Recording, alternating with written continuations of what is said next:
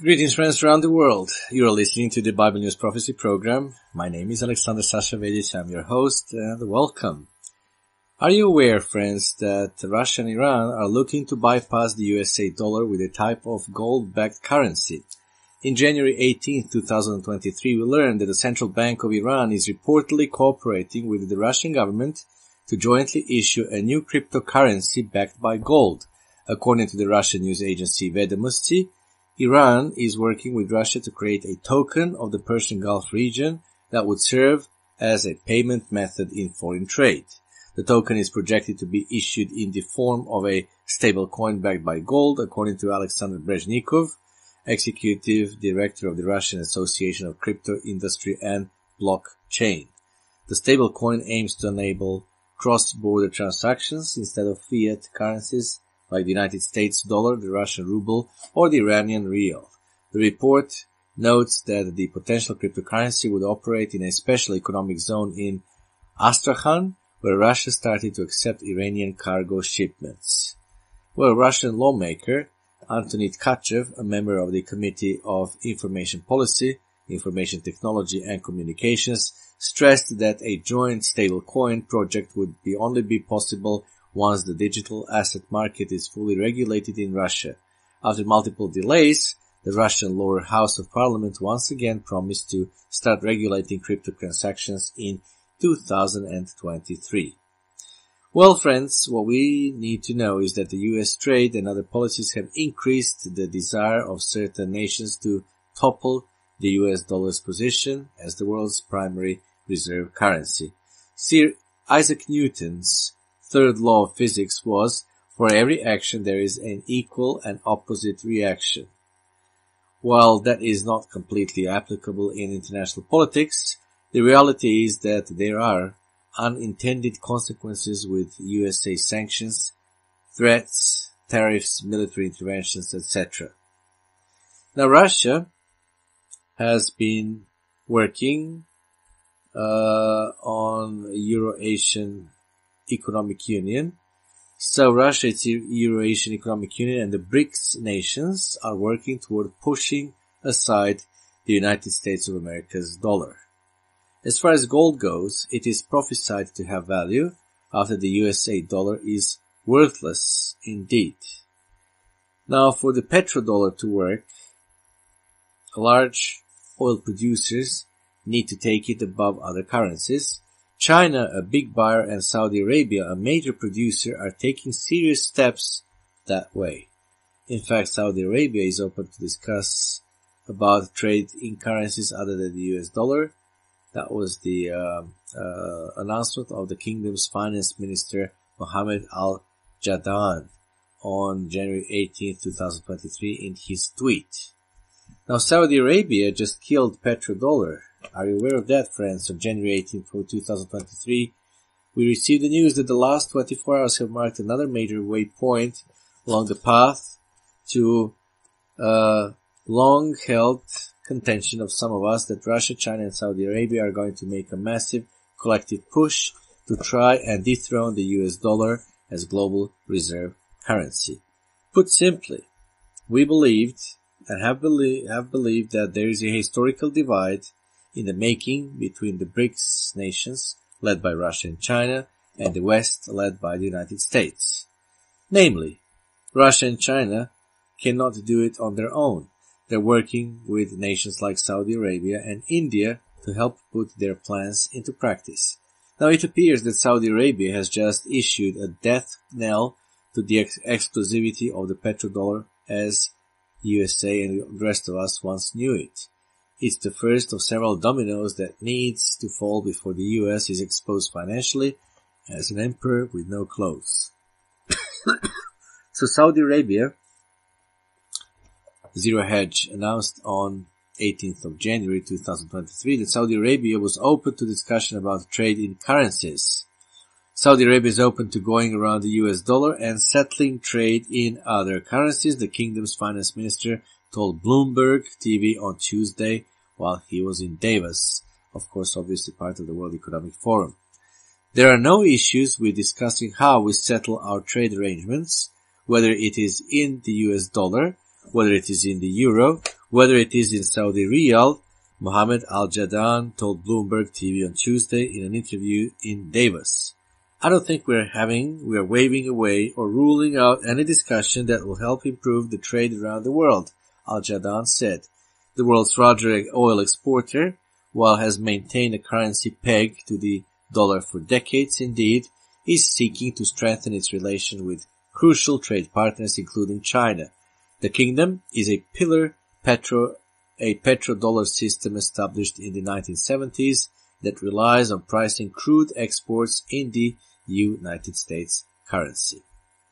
Friends, during President Xi Jinping's visit to Riyadh last year, and Xi Jinping is the president of China, the two countries agreed to boost coordination on energy policy and exploration.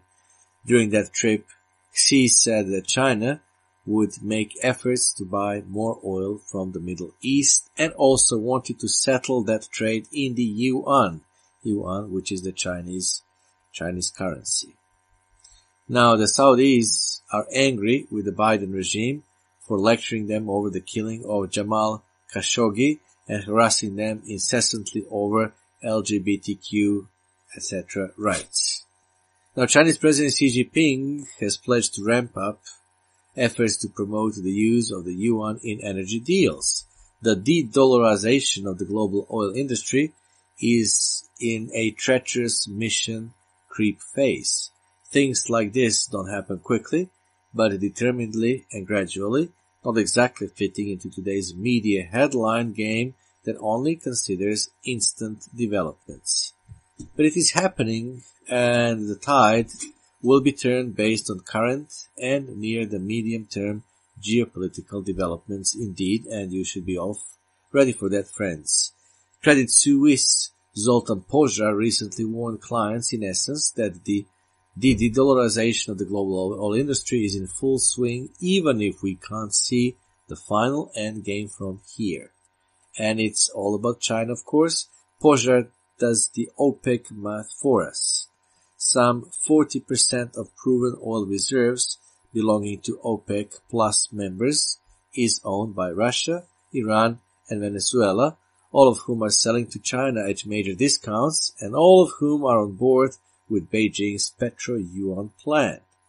The countries of the Gulf Cooperation Council, GCC, most notably Saudi Arabia and the United Arab Emirates, account for another 40% of proven oil reserves, and they're increasingly cozying up to China.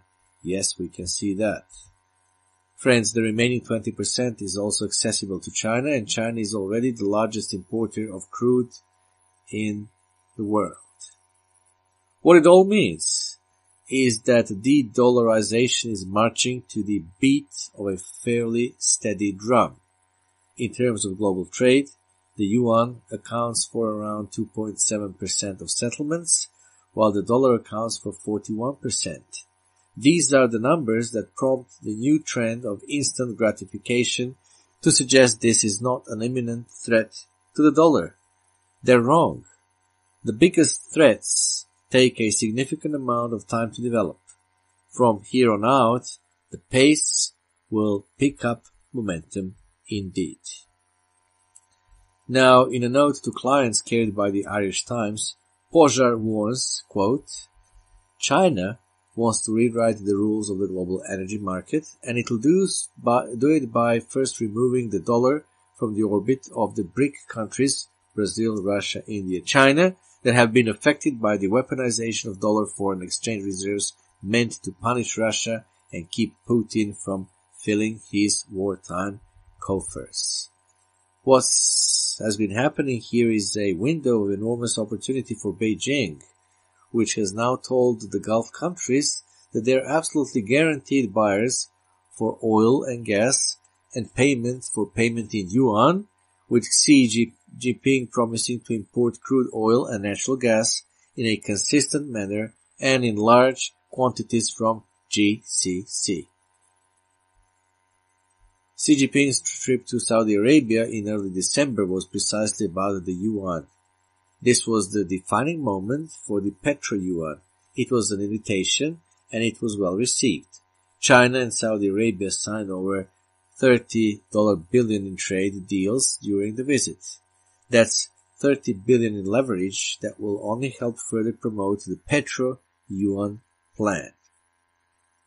Well, friends, both China and Saudi Arabia are indeed upset with the United States of America. In the past, Saudi Arabia threatened to ditch the petrodollar if the US passed certain legislation. Now, what is the petrodollar and why could that be important? Well, friends, because essentially it is the fact that although the US dollar is no longer backed by gold, like it was over 50 years ago, since most oil is priced in US dollar, that gives the US dollar a type of backing in a broadly needed commodity. This ensures that internationally the US dollar will have value, so it is sometimes called a petrodollar. Now, after the collapse of the Bretton Woods gold standard in early 1970s, the US struck a deal with Saudi Arabia to standardize oil prices in dollar terms. Throughout this deal, the petrodollar system was born, along with a paradigm shift away from pegged exchange rates and gold-backed currencies to non-backed floating rate regimes. The petrodollar system elevated the US dollar to the world's reserve currency, and through this status, the US is able to enjoy persistent trade deficits and become a global economic hegemony. The petrodollar system also provides the United States financial markets with a source of liquidity and foreign capital inflows through petrodollar recycling. However, before the effect of the petrodollars on the US dollar can be examined, a brief history lesson is in order. Now, since the most sought after commodity in the world, and that is oil, is priced in the US dollars, the petrodollar helped to elevate the greenback as the world's dominant currency. In fact, according to the Bank for International Settlements triennial survey, 87% of all foreign exchange deals initiated in April 2013 involved the US dollar on one side. With this status, the US dollar was able to enjoy what some have asserted to be an exorbitant privilege of perpetually financing its current account deficit by issuing dollar-denominated assets at very low rates of interest, as well as becoming a global economic hegemony. So, we see, dear friends, the petrodollar is obviously coming to its own end. Now, countries like China, who hold vast quantities of US debt, have voiced their concern in the past about the possible dilutive effects to their asset holdings should the dollar depreciate. However, the privileges associated with being able to run persistent current accounts deficits come at a price. As the reserve currency, the US is obligated to run these deficits to fulfill reserve requirements in an ever expanding global economy. If the United States were to stop running these deficits, the resulting shortage of liquidity can pull the world into an economic contraction. However, if the persistent deficits continued ad infinitum, eventually foreign countries will begin to doubt the valuation of the dollar, and the greenback may lose its role as the reserve currency. This is known as the Triffin dilemma. So, if enough oil production nations stop pricing oil in US dollar, theory that the US dollar will drop or even collapse will come true. And we will see that in the coming years. In any case, stay watchful, dear friends. And for more in-depth information, www.biblenewsprophecy.net. My name is Aleksandar Veljic, and this is Bible News Prophecy Program. Until next time, goodbye, friends.